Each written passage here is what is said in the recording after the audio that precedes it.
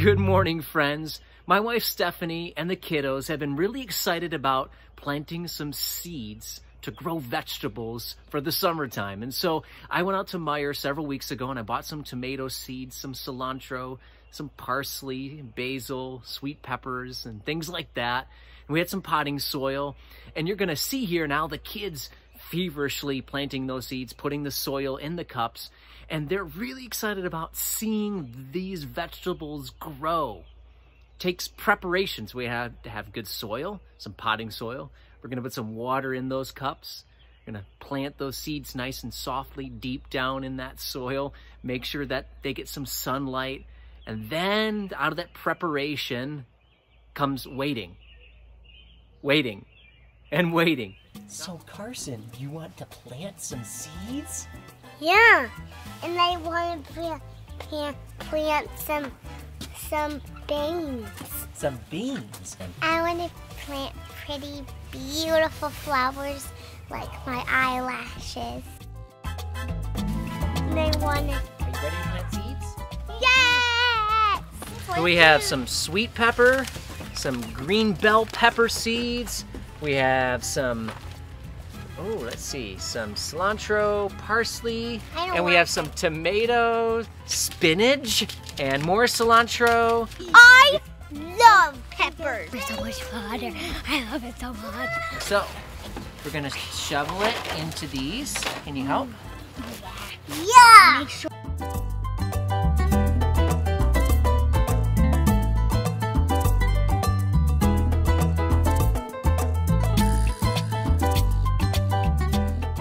So we're gonna put the seeds in the soil and then we're gonna have to wait. But waiting time is not wasted time because preparation is really important. These are tiny little seeds and you have to just put one or two Oh my each. goodness. You ready?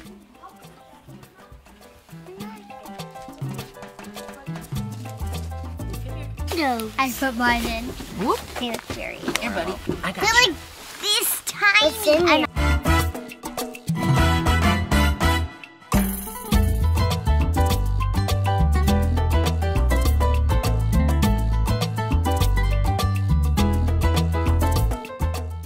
So, amateur farmer Michael here. The kiddos and I have placed seeds in the soil. They've learned a little bit about preparation. They probably are expecting the plants to suddenly pop out of the soil tomorrow or the next day and to give them tomatoes and cilantro and all kinds of things. But what they're going to learn is that this is going to take some time. There's going to be a waiting period before there will be any vegetables to eat from these trays with lots of seeds. They dumped the seeds in some of these. I think I'm going to have about 6 or 7 tomato plants in one cup hole. This is going to be kind of interesting.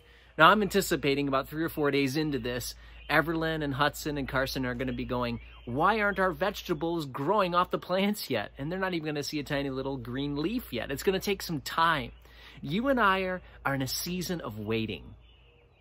Of waiting. And waiting. For more than 8 weeks now, we have been waiting in this safe at home or shelter in place mode here in the state of Michigan. And we're in this time of just waiting to see what will happen and waiting to see what God is going to do in all of this. So I wanted to ask you and me, ask myself and ask you this question this morning. What are we supposed to be doing while we're waiting? Oswald Chambers said this, that God has a purpose in the waiting. God orders our steps and he also orders the stops. And right now it feels like so many things are on hold and we're in this waiting period. And there are a lot of different things that we could do while we're waiting. But I want you to know this, that waiting time doesn't have to be wasted time.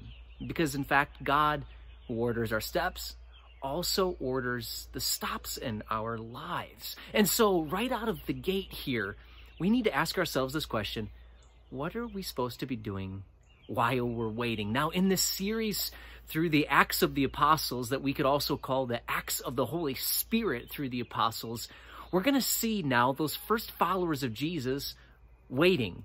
They have received this commission from Jesus Christ, and this promise of power to come.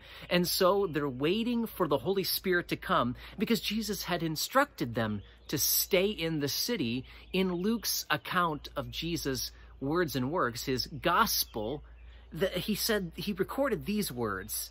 It says this in verse 45, 46, "Then he opened their minds to understand the scriptures, and he said to them, 'Thus it is written that the Christ would suffer and rise again from the dead the third day, and that repentance for forgiveness of sins would be proclaimed in his name to all the nations, beginning from Jerusalem. You are witnesses of these things.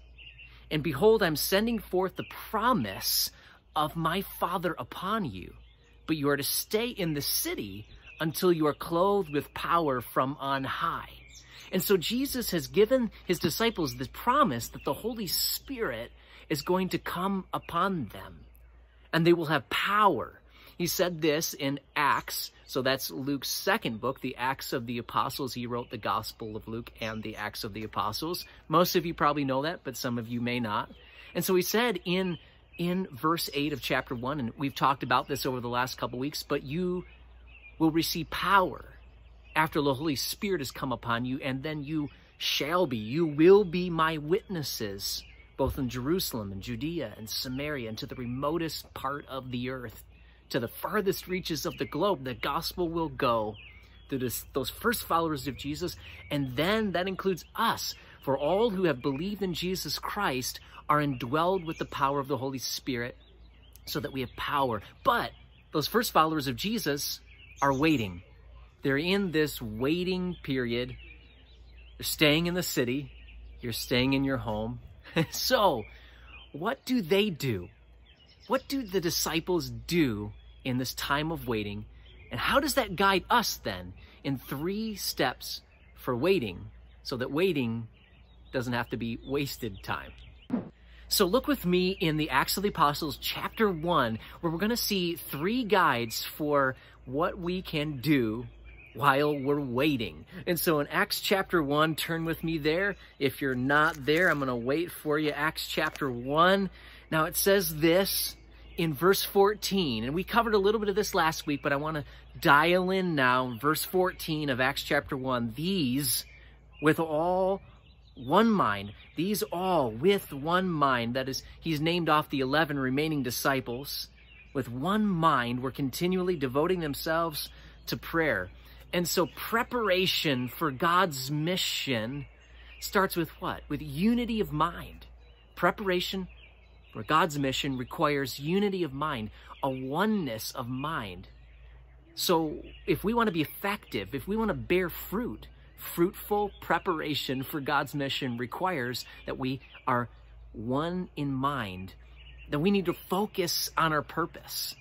There are so many different purposes that believers individually and that local churches collectively can get involved in. We can start lots of programs and events and structures and all kinds of things. We can get involved in political movements, as many churches or the church has throughout church history. But ultimately, I want all of us to remember this, that our purpose is not a nationalism of a particular government, no matter what country you might be in. For us, our purpose as a church is not American nationalism, and it's not some kind of programmatic commercialization. It's disciple multiplication. That's our purpose, that we follow Jesus and we stand on the witness stand and we proclaim what Jesus has said and what Jesus has done, so that everybody can hear how they can receive new life in him. That we are disciples who make disciples. We should be a church that is reproducing. So as those seeds go into the ground, what happens? There's amazing analogies all throughout the natural world that God has created that fit right into the walk of following Jesus Christ. The seeds go into the ground, and over time, in good soil with water and sunlight, the little plants grow up, and then you get a tomato. But inside that tomato are dozens and dozens of more seeds, and those seeds can go into the ground. And then out of that, more plants and more tomatoes and more tomatoes and more tomatoes. And so, as one follower of Jesus said many years ago in this ministry called The Navigators that he began, he said, we're born to reproduce. We're born to reproduce. You and I, if you know Jesus Christ, if you've been born again from above, then you are called to reproduce, to be a disciple who makes disciples. And so preparation, fruitful, ultimately, preparation for God's mission requires that we have a unity of mind, which is to focus on our purpose, which is disciple multiplication, not American nationalism, not some kind of programmatic commercialization, not building some kind of giant organization, but disciple multiplication. And so what then leads from that first step of preparation for God's mission requires that we have a unity of mind, so we focus on our purpose, which is disciple multiplication. The next step is right here in this text in verse 14. These all with one mind were continually devoting themselves to prayer along with the women and Mary, the mother of Jesus, with his brothers. And so clearly that fruitful preparation for God's mission requires, number two, dependency on prayer, because through prayer we express our dependency on God, our submission to his will, that we bow under his kingship, that he is the Lord, he is the master, we are not. We're crying out to him for wisdom because we don't have the direction, the wisdom in and of ourselves and our finite, puny brains. Even all of us together cannot make the right decision in our own strength and our own wisdom, but instead we pray how Jesus has called us to pray, that his will in heaven would come down and be lived out through our lives here on earth, that God's wisdom from heaven, from above, would guide our decisions, our steps here on earth. So we are focusing on a purpose, which is disciple multiplication, and we're focusing on our dependency on God, dependency in prayer. And that's what the men and women were doing while they were waiting. This is like the soil, the seed, the water, the sunlight, to be fully prepared for God's mission to be fruitful. I think that even right now, God has us, and maybe all the other churches across the globe, in this season of waiting for a time of incredible fruitfulness. That's why we are so united. God is bringing us into this oneness of mind as a local church. I've seen it like never before, on his mission and serving one another, striving together for the sake of the gospel like never before. It's honing that right down to the fact that we are here to live out the message of Jesus Christ and to make disciples. And so we're all looking at that same bead right now like never before. And the next step in that is to have dependency on prayer, that we need God's guidance in our lives. And we cannot do this without the power that he provides. And so fruitful preparation for God's mission requires that we have a unity of mind.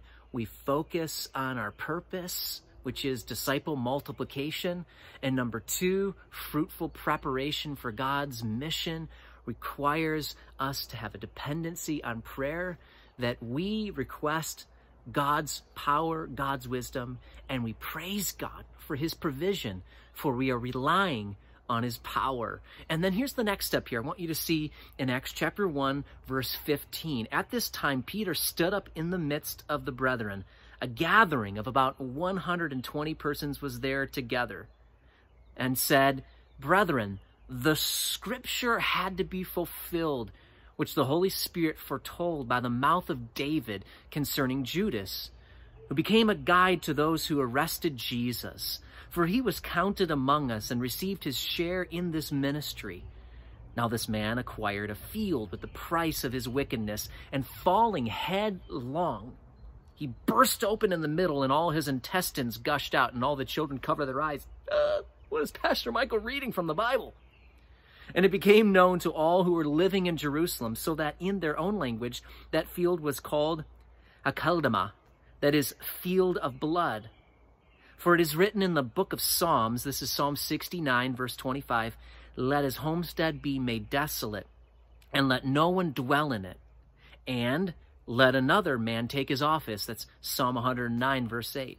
Therefore, it is necessary, Peter says, that of the men who have accompanied us all, the time that the Lord Jesus went in and out among us, beginning with the baptism of John, until the day that he was taken up from us, one of these must become a witness with us of his resurrection. So they put forward 2 men, Joseph called Barsabbas, who is also called Justus, and Matthias. And they prayed and said, you, Lord, who know the hearts of all men, show which one of these 2 you have chosen to occupy this ministry and apostleship from which Judas turned aside to go his own place, to go to his own place, which would be death for Judas, and rejection of Jesus as the Messiah, and rejection of God's promised Messiah, rejection of God's plan. That's what happened with Judas. I want us to zero in on this, though. Here is an important interpretive move when you are trying to understand Acts. You have to determine whether it's descriptive or prescriptive, okay? Is this describing simply something that the disciples did for part of the narrative and illustration of what happened in that birth of the church and the disciples going out from Jerusalem, Judea, etc.? Or is it prescriptive? For example, we're going to see something in the last verse of this chapter that is descriptive, not necessarily prescriptive. We're going to see something later on of Paul taking boats on his missionary journeys. Is that descriptive or prescriptive? So should we take boats on our missionary journeys? Should we go first to a synagogue before preaching anywhere else? Because that's what Paul did. First, he went to synagogue to preach there. No, those are descriptive elements. So in order to line up with God's word correctly across all time of how the book of Acts applies to us, we need to determine whether it's descriptive or prescriptive.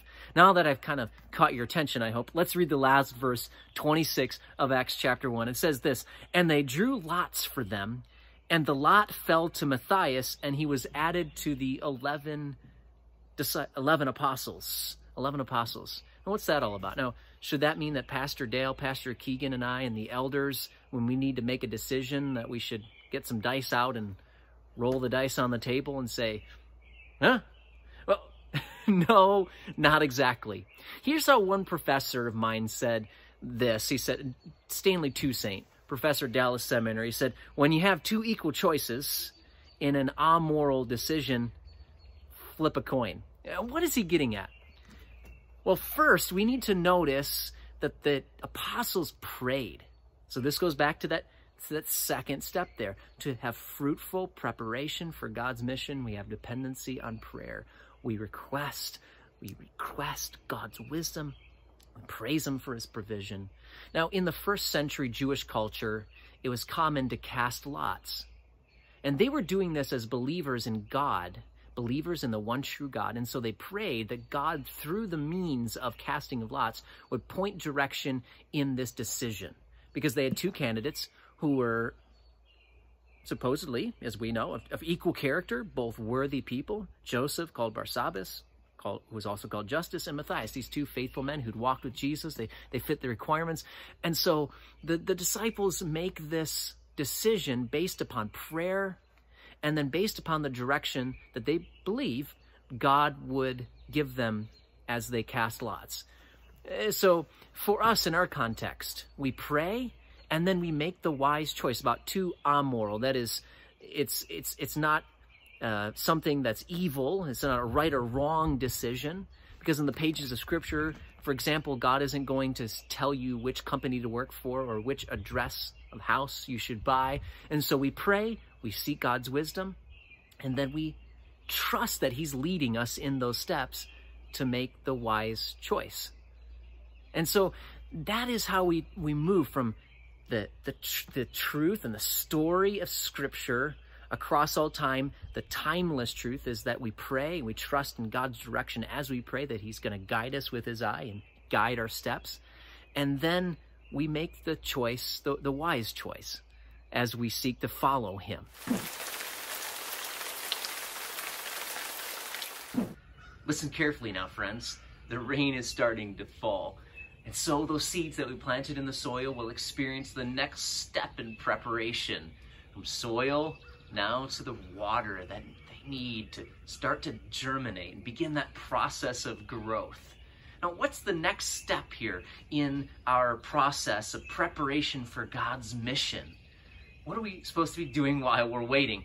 We're going to look at the third one now in Acts chapter 1, verse 15. We've read through this, but I want us to zero in and see exactly what's happening here. It says this in verse 15. At this time, Peter stood up in the midst of the brethren, a gathering about 120 people were there, and said, brothers and sisters, the scripture had to be fulfilled, which the Holy Spirit foretold by the mouth of David concerning Judas, who became a guide to those who arrested Jesus.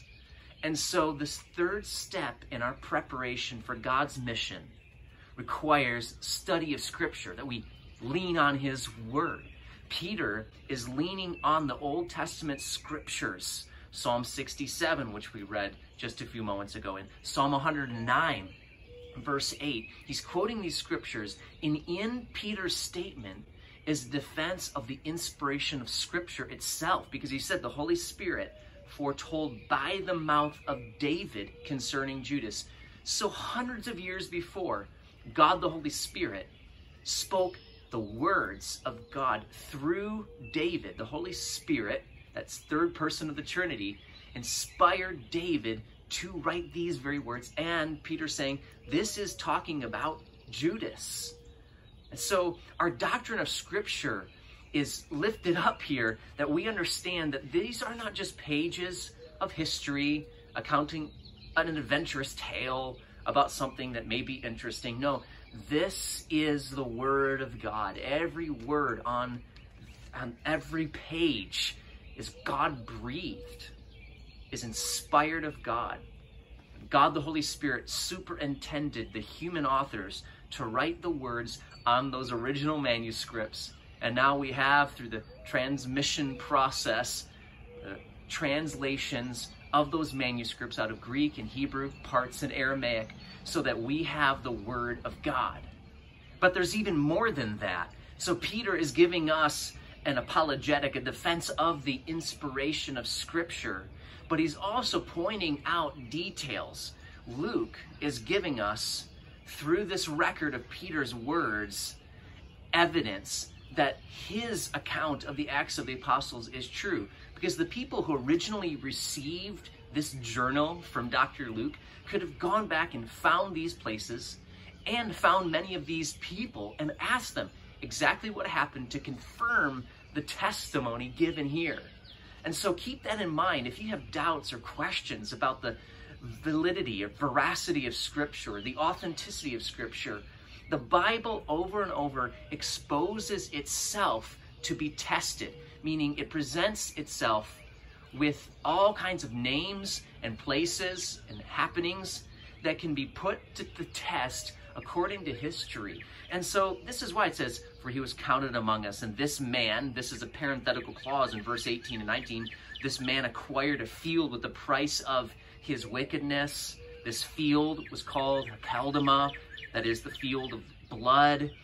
And so people could have gone back and found exactly where this happened, asked the people about the purchase of the property to determine exactly what occurred. And Luke is recording it just as it happened, guided by the Holy Spirit to do this for the original readers, and it's written for our benefit all the way down to the 21st century. And so preparation for God's mission requires study of Scripture. It's more than just reading it for information's sake, but that it would guide us, that we lean on his word, just as Peter is leaning on the words of Scripture for guidance, for testimony of God's work through this whole situation. So you and I lean on God's word. We study it to follow it, to follow God's word as our guide for every circumstance of life. And so Peter follows this, and so we lean on God's word together. And this is why we call ourselves Mayfair Bible Church. We don't worship the Bible, we worship the God of the Bible, but we believe that the God of the Bible gave us his word so that we would lean on it, so that we'd follow it, so that we would study it to show ourselves approved as workmen that don't need to be ashamed, rightly dividing the word of truth, rightly understanding it, understanding its component parts, interpreting it accurately according to the author's intention, the capital A author, who is God himself. And so if we want to be prepared for a fruitful life on God's mission, it began with a unity of mind, which guides us to focus on our purpose. Those first followers of Jesus had a oneness of mind, a unity of mind. And so we too, as a local church, need to be focused on our purpose, which is disciple multiplication. And number two, to have a fruitful preparation for God's mission, to do the right thing while we're waiting, is to have a dependency on prayer, to persevere in prayer, to call upon God for his wisdom about the decisions that we're facing here on earth, and to have his power, to request God to give us the words to speak, to pray for our neighbors, everybody that we come in contact with, to tell them about the good news of Jesus, what Jesus said and what Jesus did, points toward who he is. So we pray through that whole process. We persevere in prayer. And then what we just covered, number three, this third step, is that faithful preparation for God's mission requires study of Scripture. We lean on his word. So as you are still at this shelter-in-place mode, staying at home most of the time, working from home, inculcate the message of God's word. Soak in the truth of God's word. See the parallel passages, how the Old Testament informs and guides us to interpret the New Testament, and how the Old Testament is fulfilled in the New Testament. All these component parts fitting together to study, to show yourselves, everybody, not just for pastors here, to study to show yourself approved, a workman of the word, rightly handling God's word, his word of truth. Jesus said in John 17:17, in this high priestly prayer, sanctify them in the truth. Your word is truth. The truth sets us free. The truth gives us hope. The truth gives us joy. The truth renews our strength and it stimulates our faith, increases our belief in God. As you are struggling with questions or doubts, don't veer away from the word. Instead, dive into it. For in God's word, we find the truth that satisfies our souls. So we lean on his word. Those are preparation steps for God's mission. Now, several years ago, our family was driving down to Florida. When we lived in North Carolina, we took a road trip. We were passing through Jacksonville. Jacksonville's a big city. And I don't know the roadways. I've only driven through Jacksonville a few times.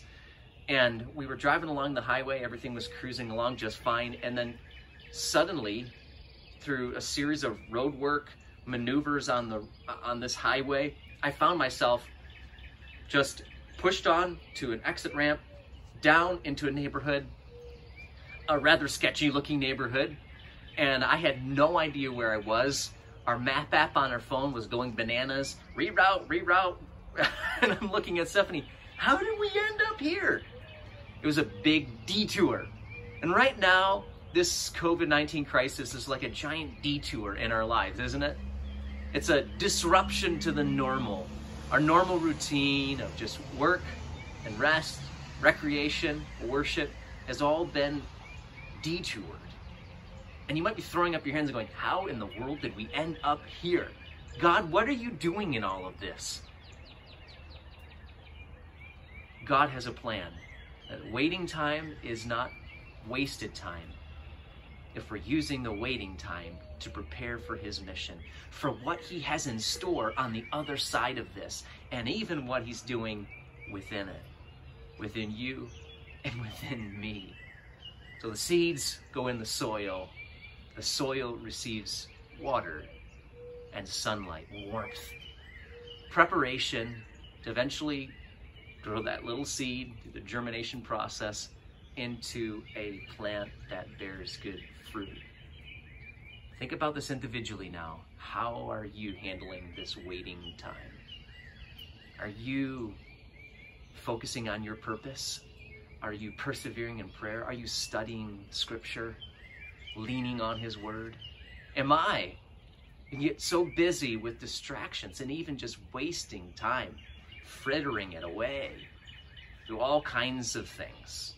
Could just be watching endless hours of TV shows or movies on Netflix or Hulu or Amazon Prime or Disney Plus. Now, I'm not saying that watching a show here and there or enjoying a film is wrong or sinful. But if we just pour over that to the neglect of what God wants to do in and through us through faithful preparation for His mission, then we're missing out. We're missing out on the growth process. Instead of waiting time being a fruitful time, it could be a wasted time. Maybe it's endless scrolling through social media and there's just news, more panic, anxiety, fear, and you're exhausted from that. Maybe it's time to just put that down, phone, tablet, shut off the TV, and open up God's Word, bow your knees in prayer, renew your mind on the focus that we have as followers of Jesus Christ. Maybe it's time for that. Yeah. And so God has called us in this time of waiting to grow. And that it's a time to not look at the situation, this major detour, as a denial, but as a God-ordained delay. As one pastor said, God's delays are not God's denials. He has a purpose in this process for you and for me individually and collectively as Mayfair Bible Church. Mayfair, as a church, we're never going to go back to normal the way it was before, because God has done something extraordinary in us through this process. That there's this new whole outlook on what we're supposed to be doing and how we're supposed to be living, and what does it look like to be a witness for Jesus Christ, to be a follower of Jesus when the church is apart, even though the church is alive. God is going to, I believe, propel us toward one another together and out into our community to be involved in disciple multiplication like never before.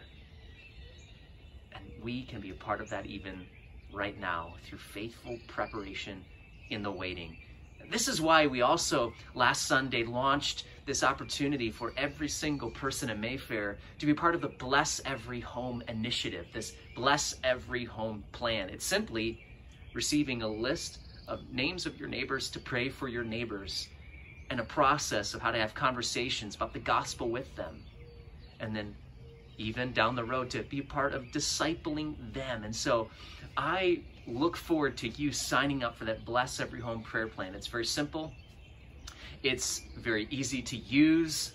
And we have, I think, about 9 Bless Every Home prayer lights signed up from our church family. Wouldn't it be amazing if we had 150 or 200, even 300 families, households from Mayfair Bible Church signed up? So all over this map, we could literally cover our entire community with prayer by name. That's something that we can do to persevere in prayer, So let's focus on our purpose, Mayfair Bible Church. Let's persevere in prayer. Let's study our scripture, the scripture that God has given us, leaning on His Word. Let's pray.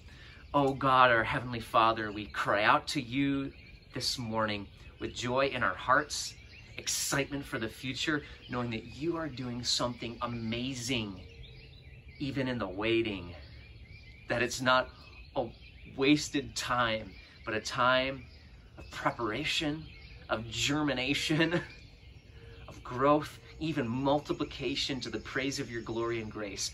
I pray, oh God, that you would fill us with a holy zeal to proclaim your good news, to pray, to dive into your word.